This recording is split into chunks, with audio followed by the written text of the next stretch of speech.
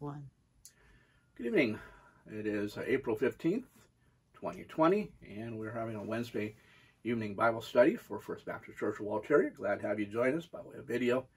We're going to be working with our study tonight about victory in the Christian life, looking at the issue of commitment and taking one of our lessons about that and thinking through how we can be committed and have victory in the Christian life. To begin with, we'll start out with a couple of missionary letters.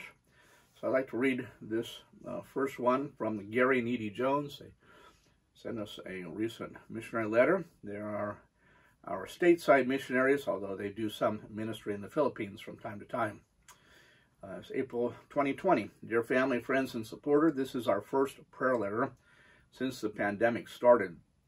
We trust this letter finds you rejoicing in God's promises and resting in His all-sufficient grace. I am thankful that after a number of procedures and a few months of waiting, my biopsy revealed I am negative for cancer. Until the last couple of weeks, I knew what we were going to do in the next 6 months. But things have changed. Edith and I were just recently going through 2 Corinthians 1, verse 1 through 10 recently, and two verses that really spoke to us are verse 9 and 10, listed below. Verse 9 says, yes, we had the sentence of death in ourselves, that we should not trust in ourselves, but in God who raises the dead. What we have learned from this situation, that's with the pandemic, and is that we cannot trust in ourselves for anything. I'm not in control of anything. It was that way before the pandemic. It is that way in the midst of the pandemic. But I can and must always trust my Heavenly Father. I must trust Him for my needs, my family, and my future. Verse 10 in 2 Corinthians 1 says, who delivered us from so great a death and does deliver us, in whom we trust that He will still deliver us. All followers of Christ have been delivered from past troubles too. Paul continued to know God's deliverance from trouble. Those who know Christ are also experiencing deliverance from present troubles. And Paul would be delivered in the future from death itself. Everyone who truly knows Christ will also be delivered from death and the grave. As I think on those unchanging truths, my soul is lifted up, my mind becomes hopeful, and my heart rejoices in God. Because I choose to trust Him for the past, the present, and the future, I realize the best is yet to come. May God bless all us all, as we take this journey together. In sincere Christian love, Gary and Edie Jones. All right, I'm going to have my wife come up here. She'll read tonight a letter from the Taggarts in Arizona.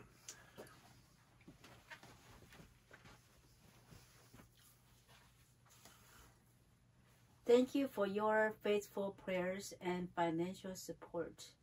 You are a big help in sharing the best news ever with Navajos and beyond here in northern Arizona.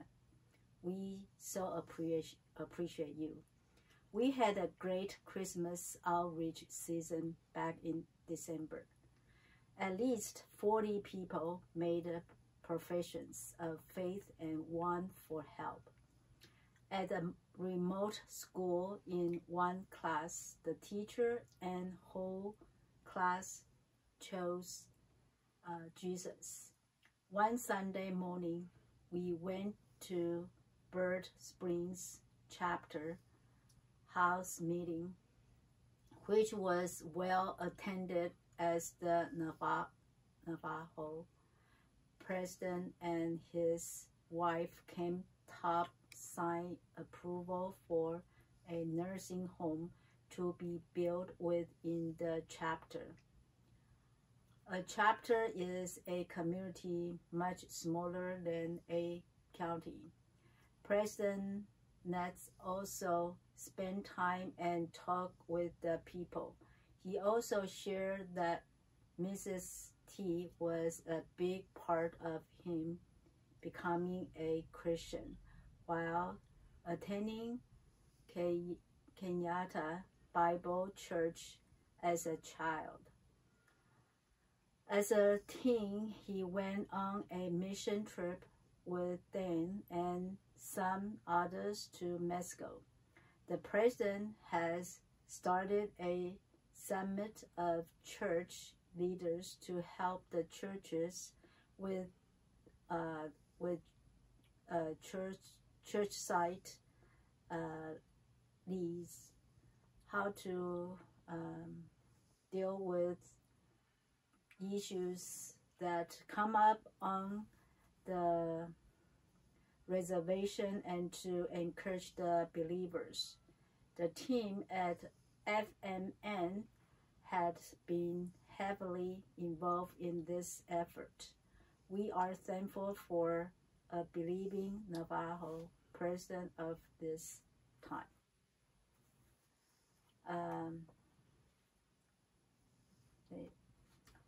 Tomorrow is Day of Prayer out at Black Falls Bible Church. Dan will be going and sharing a devotional. He is also attending some classes provided by the Korean group as he can get away.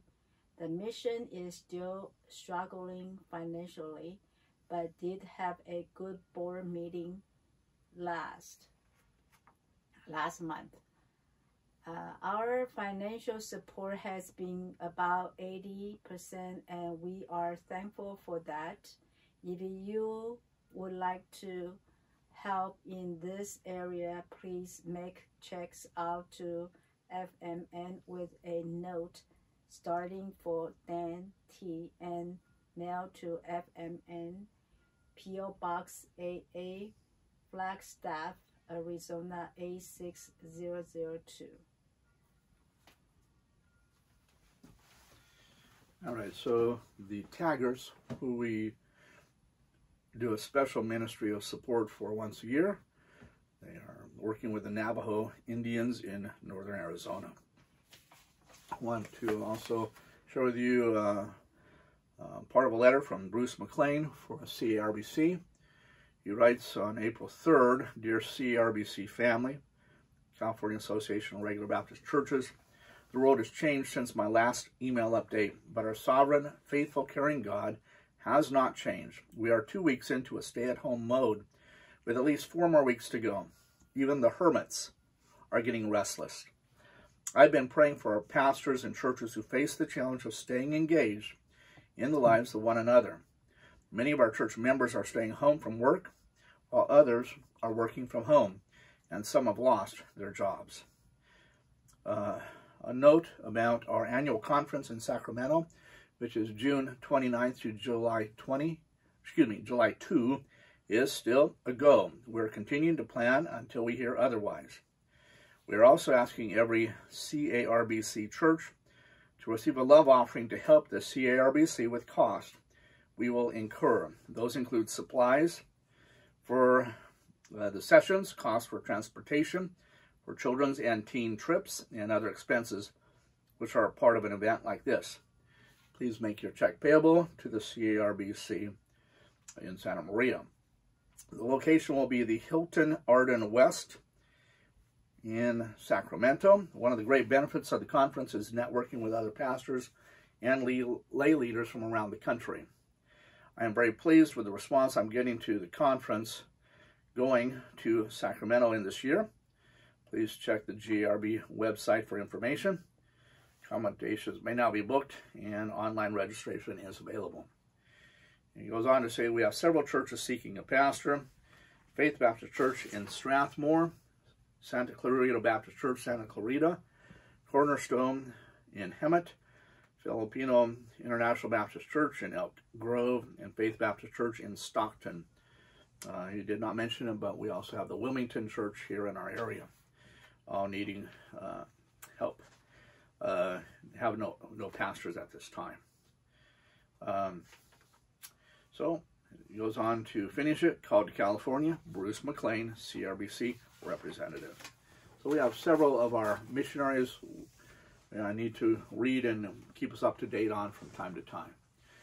Tonight I do want to do as I normally do, just give us updates on some things happening in the world around us for a few minutes, and then we'll get into our Bible study. And I like to have just a few notes about things going on in the world around us that are of interest to us as believers. And so a few of those include in China. We need to pray for churches in China. There is increasing persecution at this point, and crosses are being torn down off Christian churches, as they're on identification mark as a Christian church, and they're being torn down off Christian churches. Additionally, right now, at least in some parts of the country, I'm not sure it's all of China, they have banned the use of online church services. It's the epidemic there in China has forced Christians to stay home, and so they have banned even the online church services. And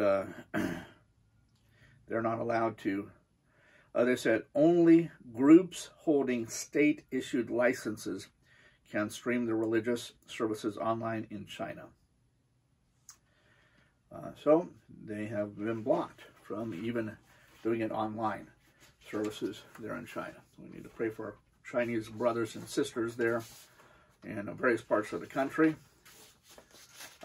Additionally, in Nigeria, I have a note of continued murder of Christians in the country of Nigeria as government continues to look the other way and not taking too much note of it. It is estimated that since about 2015, about 6,000 Christians have been murdered in the country of Nigeria by Muslim activists. We need to pray for our Christian brothers and sisters in Nigeria. The third item is in Kentucky this last week. Marysville Baptist Church parking lot and personal service churchgoers were met with nails on the road or in their parking lot. And the police recorded license plate numbers, and the governor threatened a 14-day quarantine for all attenders. Additionally, Louisville, Kentucky's Christian church was told they could not have even drive-in services where they would stay in their cars. They said they cannot. They were told it was unconstitutional. They immediately took it up to court, and last Saturday, before Easter services, the federal judge ruled that banning drive-in services was unconstitutional. Anyway, this is harassment against Christian. Because if you're in the car and you're not, and I think they even had 6-foot distance even from the other cars. So in the car, you're not even next to others. That's unconstitutional, not even be allowed to park there. In Greenville, Mississippi this last week, those who attended parking lot services were fined $500. And however, the mayor of the town in Greenville rescinded those fines on Monday following those services. Another threat against Christians. In California, this is not regarding the coronavirus, but a man who uncovered Planned Parenthood baby parts for profit scandal. He found and he videotaped them as leaders in Planned Parenthood were talking about selling parts of babies that have been aborted, selling them for money. And he found out about it. He videotaped it, recorded it, and wouldn't you know it, Planned Parenthood is strong enough, they were able to turn it against their enemies. And he has ended up with 10 felony charges against him instead of, should be, murder charges against Planned Parenthood. But that's one of those organizations that our government supports, which is in the business of murdering babies. And it's interesting. We need to pray for various issues. We always want to pray for issues in our country regarding harassment of Christians, issues about promoting abortion instead of life, issues regarding promotion of sexual sin instead of sexual purity, and an opposition to traditional marriage, and opposition to Israel instead of blessing of Israel. And we always want to pray for those kind of things. Well, tonight, as we get into our lesson, I'm just going to read you the words of a hymn. Some of you are aware that hymn is called "Work for the Night is Coming," and those words for the first verse go, "Work for the night is coming, work through the morning hours, work while the dew is sparkling, work mid springing flowers, work when the day grows brighter, work in the glowing sun, work for the night is coming when man's work is done." That song was written over 100 years ago by a lady named Anna Walker. Anna Walker was born in England and then moved to Canada. She was born in England in 1836, moved to Canada with her family, and when she was 18 years old living in Canada, she wrote the words to this song, basing it on Jesus' words in John 9:14, which says, "I must work the works of him that sent me. While it is day, the night cometh when no man can work." So work, for the night is coming. Well, some Christians believe that Christianity is a passive life. We must simply rely on God for everything. If we live diligently, it goes against the direction of God. This is a false belief. God, in his word, leads us to a balance of things. And so the balance of God's pattern is he works and we work. Both of those go hand in hand. And we're tonight talking about how a victorious Christian can follow God as we are farmhands, workers for Jesus, laborers in his fields. Let me pray. We'll get into our lesson. Dear Heavenly Father, we ask that tonight you'd help guide us as we seek to grab hold of your truths about being a laborer for Jesus Christ. Thank you for your truth. It is valid. It stands true no matter what kind of conditions we are in. And we can trust you with that. We do pray for our three missionary people that we mentioned just briefly. We think of Gary and Edie Jones. Bless them and their ministry. We do pray for the CARBC, for Associated Regular Baptist Churches, with Bruce McLean. And we also pray for the Taggarts and their ministry with the Navajo Indians. Bless each of them with their ministries. Give them good health. Strengthen them in what they do. We also pray for the challenges that are facing Christians across the world today. We ask that you would have Christians be helped to follow you, stand for you, stand for what's right, not in rebellious attitudes, but just stand for what's right and oppose what's wrong. Lord, we thank you for the privilege of knowing you as Savior, and also for the privilege of following your word. In Jesus' name, amen. All right. Well, God has given us several pathways to victory. We have looked these in previous weeks and months, and so those are the power of the Bible. One of the pathways for victory is getting into God's word. The second way is the power of the gospel changes our lives. Another pathway of victory is prayer. As we pray for things, God gives victory and helps us with the challenges that we face. Another way is the Holy Spirit. The Holy Spirit helps give victory so we can be reminded of God's truths and live the Christian life more effectively. He comforts us, encourages us, reminds us of various things. Then we have the power of our church family and the blessing of that. We talked about that. And then we are talking about the power of personal commitment, which is another pathway of victory in the Christian life. So we are in that last one, number 6, and we have talked already about ways of commitment and the way of personal commitment. One of those is being a soldier for Christ. We've talked about that. We talked about being an athlete for Jesus, and tonight we're talking about being a farmhand, a labor in God's fields for Jesus Christ. And as we do that, God gives us victory in our life as believers.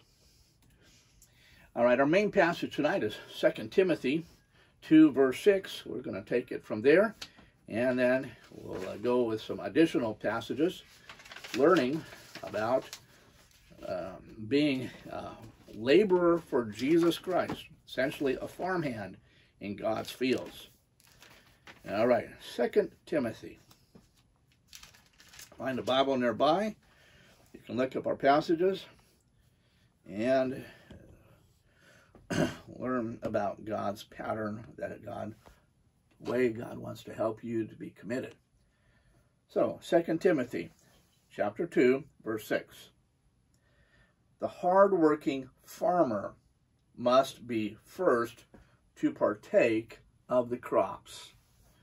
This is our basic passage. A hard-working farmer must be the first to partake of the crops. It's the laborer who labors in the farming field. And my first job was many years ago.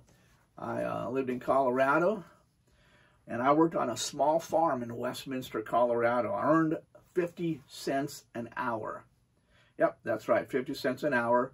That was below minimum wage in Colorado at the time, but it was allowable, we were told, because Colorado allowed people to be paid under minimum wage if those items were not sold over the state line. I don't know if it's true or not. That's what we were told. But it was okay. We were junior high boys, and we just wanted some money, and we could do things together. There's 4 of us, and we ranged our grade levels, I think, were 7, 8, and 9. So we were young junior high boys, and if we would put in 50 to 60 hours a week there on the little farm there, we would come off with maybe 40. If we got lucky, we might even have as much as $50 a week. And for kids back in 1975 or 76, that was a big deal. And especially for junior high boys, that was like having, being rich. But there were 2 other workers beside us, 4 guys, and we helped work the farm. So I think basically a total of 6 workers. We harvested, I'm just trying to think of the things we harvested. I came up with lettuce, red cabbage, long green onions, cucumbers, yellow squash, green squash, parsley, beets, rhubarb, and probably a couple other vegetables that I'm not remembering right now. But we had a small farm, I don't know, maybe 2 or 3 blocks long, just sort of a square area of land, about 3 blocks by 3 blocks, the owner. And if you don't know what rhubarb is, some of you maybe have never heard of rhubarb. Rhubarb is basically considered a vegetable, but interesting, back in 1947, the state of New York voted to legally say it is a fruit because people would cook it as a fruit kind of item for their pies, rhubarb pies. If you've never had a rhubarb pie, I think they're wonderful. I happen to like rhubarb pies. Well, I worked as a menial farmhand. Just worked on this little farm. I worked there for 3 years as a junior high boy. As a farmhand, I learned the importance of weeding and of harvesting. I was not involved in either the planting or the watering, but each of those actions are important to a good harvest. Tonight, we're going to talk about Christians being farmers or farmhands. So the question is tonight, when we say a Christian is to be a farmer, well, what does that mean? That's the question tonight. When a Christian is to be a farmer, what does that mean? Good question. We have several ideas we'll look at tonight from several passages. We'll start off with the first one. So here in 2 Timothy 2:6, again, it says, the hardworking farmer must be first to partake of the crops.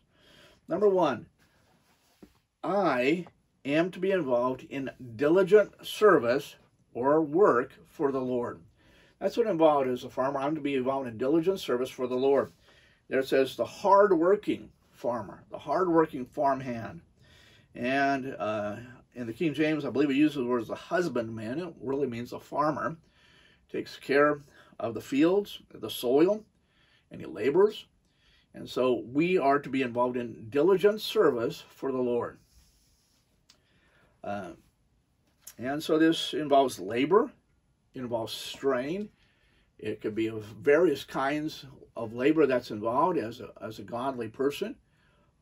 Sometimes it's very difficult in the study of God's Word, in the service of the Lord, memorizing, witnessing, learning. It's effort. It involves effort of learning and growing, but that's what we're supposed to do. So this is number 1. I am involved in diligent service or work for Jesus Christ. Number 2, I am to be involved in serving the Lord by going into the harvest fields to look for people who are open to God's truths. Turn with me, if you would, to Matthew chapter 9, verse 37 to 38. Matthew chapter 9, 37 through 38. Matthew 9, 37, it says, Then he said to his disciples, Jesus spoke, The harvest truly is plentiful, but the laborers are few. Therefore pray the Lord of the harvest to send out laborers into his harvest. I am to be involved in serving the Lord by going into the harvest fields to look for people who are open to God's truths. Part of my life as a believer in the Lord is to interact with other people, some of them who are not believers, and just pray that God will work in their hearts. Some of them will become open to God's truth from time to time. And that's what God wants me to do. I'm to go.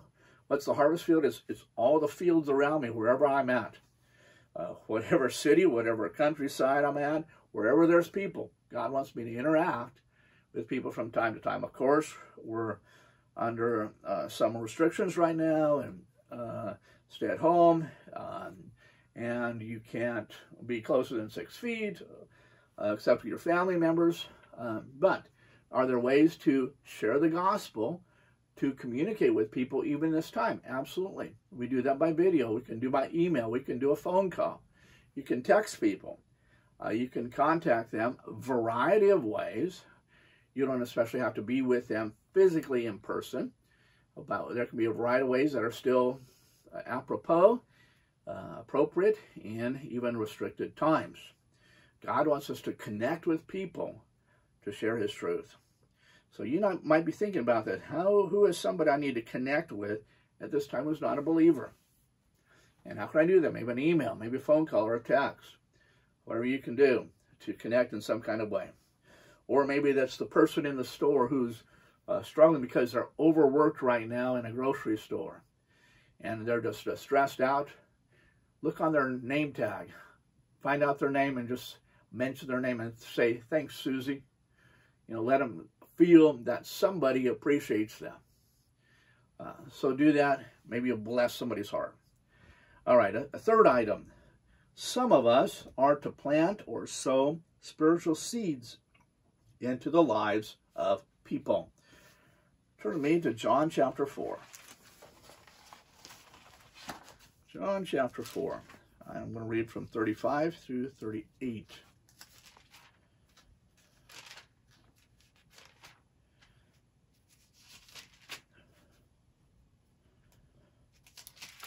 John 8:35 says,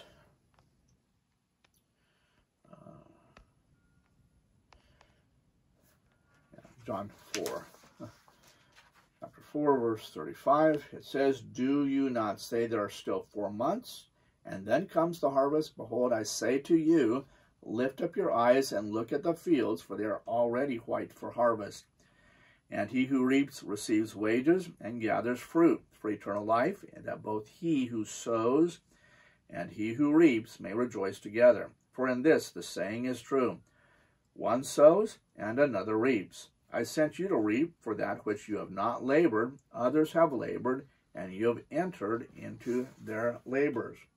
Number 3, some of us are to plant or sow spiritual seeds in the lives of people. Okay?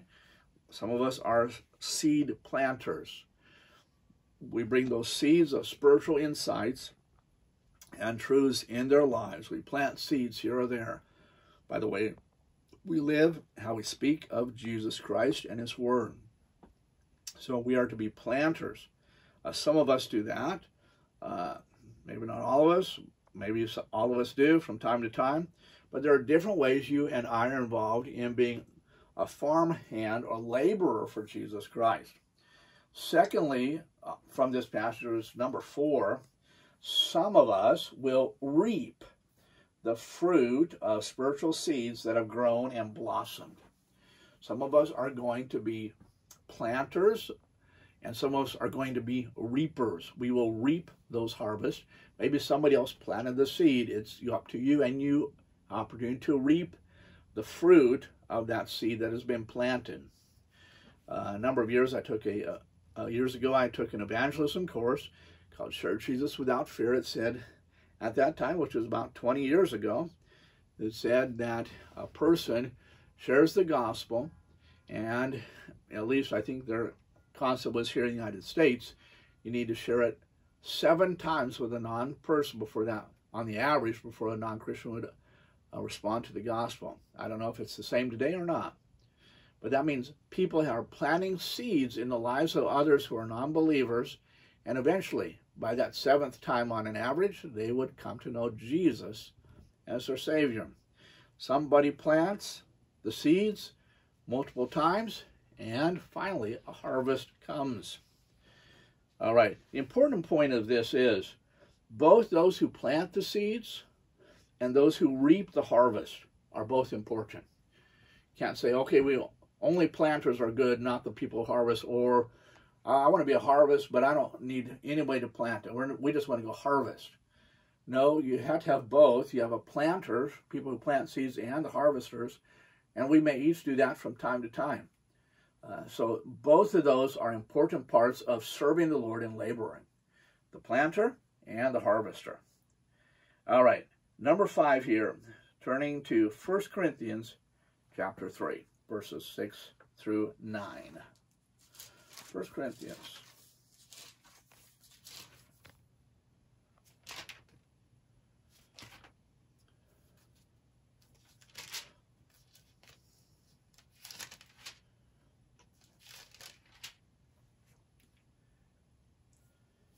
All right, again, we want you to listen to these ideas and think through these ideas about the farming ideas here.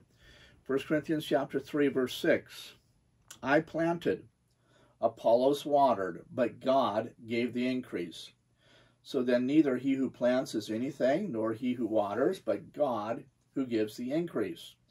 Now he who plants and he who waters are one, and each one will receive his own reward according to his own labor. For we are God's fellow workers. We are God's field. You are God's building. Okay, so this is point number 4. Some of us are to water the spiritual seeds. Somebody may plant them. Somebody else comes in a watering and helps those seeds to be watered and to start to grow better. But they have to have that. They need water. You can plant the seeds. If there's no water, they're probably going to die. So in the lives of people, we need the planters and people to come out and encourage that seed to grow through witness, lives that are living for Christ, sharing God's love, God's truth, various ways. So a waterer and a planter are both important. All right, number 6. Again, from the same passage, God gives the increase and the harvest. God is the giver of the increase and the harvest. Okay? We are the planters, we are the waterers, and we are the helpers for those seeds to grow and blossom. But God is the one who gives the increase, and he's the one who gives the harvest. Sometimes people become very frustrated because they are not able to reap the harvest that they expect. Others, you say, well, that person witnesses, everybody they witness to, they become a believer in Christ. Well, why does that happen? But it doesn't happen when I do it. I don't know. But God gives the increase. And so we need to just relax, do our part, and let God give the increase in his time. And trust God for his time with different people and for them to respond to Jesus.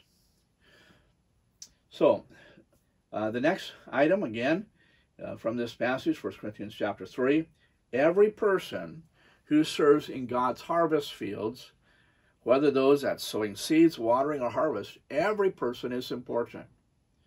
No one who serves is insignificant. Okay? Sometimes people get jealous because they're not as good as somebody else. They want to be that position, they're not that position, whatever. We need just to forget about the jealousy and say every person who serves is significant. And in the farm world, And when you farm and you plant things and you have a harvest of those vegetables or fruits, every person is important. Whether it's a waterer, a planter, a person who has to come by, like I had to do when I was working on the farm. We had to do weeding from time to time, or the harvesting from time to time. Every person is important. No one who serves is insignificant. Everybody is significant. All right. So that's very important. Every person is significant. Number 8, every person is rewarded in their labor for God according to their own effort. And we see that here again in this passage. Verse 8, now he who plants and who waters are one. Each one will receive his own reward according to his own labor. Okay, you get a reward according to your labor. You are not rewarded according to what you didn't work for. Okay, there are no freebies. God saying, okay, I'm just going to give you an extra thing here, even though you didn't work for it. God's plan is you get rewarded for what you work for. Okay, work hard, God will bless you with that. Don't work at all, God's not going to give you any reward. Okay, you're rewarded according to your labor and your efforts. And so God's plan is that we are rewarded. There in 1 Corinthians 3, if you look down farther, it talks about that foundation and building and reward. So I'm just going to read that. 1 Corinthians 3, verse 10. According to the grace of God, which is given to me as a wise master builder, I have laid the foundation, and another builds on it, but let each one take heed how he builds on it. For no other foundation can anyone lay other than that which is laid, which is Jesus Christ. Okay, now, if anyone, this is the part about your rewards. If anyone builds on this foundation with gold, silver, precious stones, wood, hay, straw, each one's work will become clear. For the day of judgment, will declare it, because it will be revealed by fire, and the fire will test each one's work of what sort it is. If anyone's work which he has built on it endures, he will receive a reward. If anyone's work is burned up like hay or stubble, he will suffer loss, but he himself will be saved, yet so as through fire. So God says you will receive a reward. Maybe your reward is just simply to go to heaven because you've done nothing in terms of labor for the Lord. But if you have done labor for the Lord, God blesses you according to what you have worked for. Okay? You work, God blesses you, and he gives you a reward according to how you have worked. So again, every person is rewarded in their labor for God according to their own effort. Let me just summarize here what we've talked about tonight. Is this: every Christian is called to serve the Lord in spiritual ways. Some of us plant or sow spiritual seeds. Some of us water the seeds. Some of us reap the harvest. Each person is important. God gives the ultimate harvest. All of his laborers, God's laborers, will be rewarded for their work according to their effort. Okay?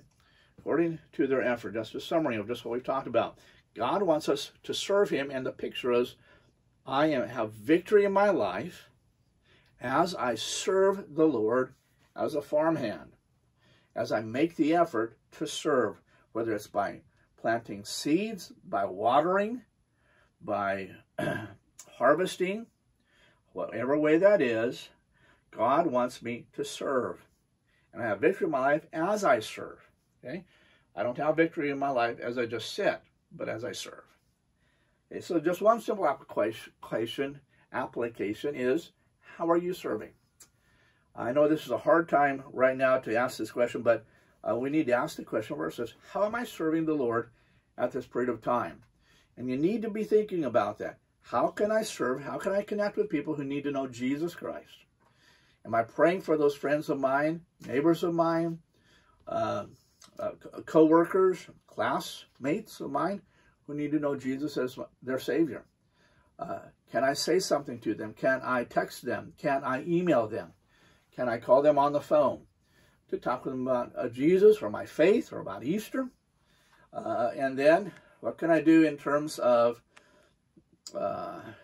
planting those seeds? What can I do in terms of living my life in an honorable way? Again, I mentioned those times in the grocery store where those workers are packed out in doing things. I need to pursue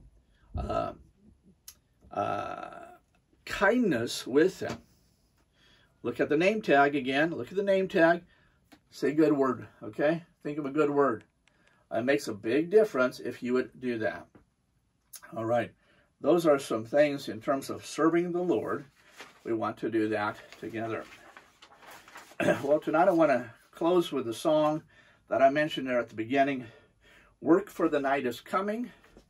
We'll sing one verse together. You may know this, may not know this. But this has to do with what we're talking about. We want to work because there's a time when the night is coming and we won't be able to work anymore. Okay, we'll be taken to heaven, however that is. But we want to work for the night will come. But right now, we want to serve the Lord as our opportunities can come together. All right.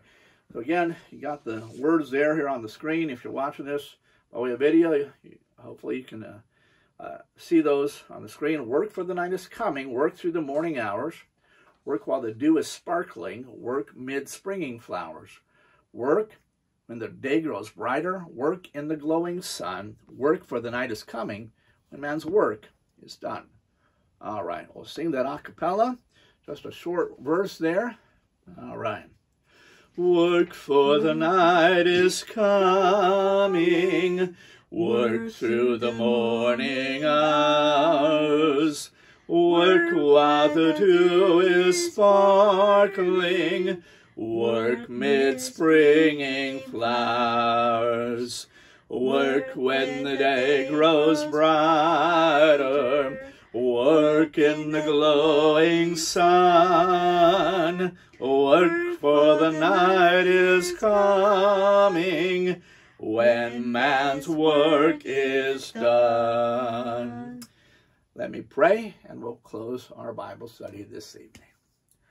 Dear Heavenly Father, thank you for the privilege of being your worker in your fields and the fields of the world around us that are white to harvest.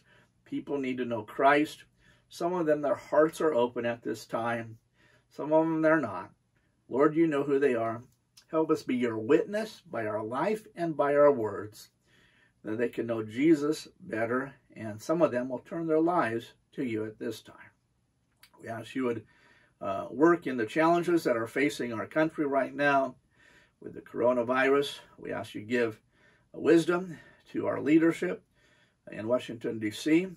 Guide our president as you speak in your word to pray for those who are in authority. Guide him to have wisdom from on high how to deal with this. And we ask God that you would direct, that we would turn our hearts to you. You are God over all. Help us to trust you through the challenges we face. In Jesus' name we pray. Amen. Well, tonight's been a night that we can say we want to follow the Lord. And let me encourage you, stay healthy, stay safe, get into God's word, take time with prayer, and follow the Lord. With God, nothing is impossible. Good night.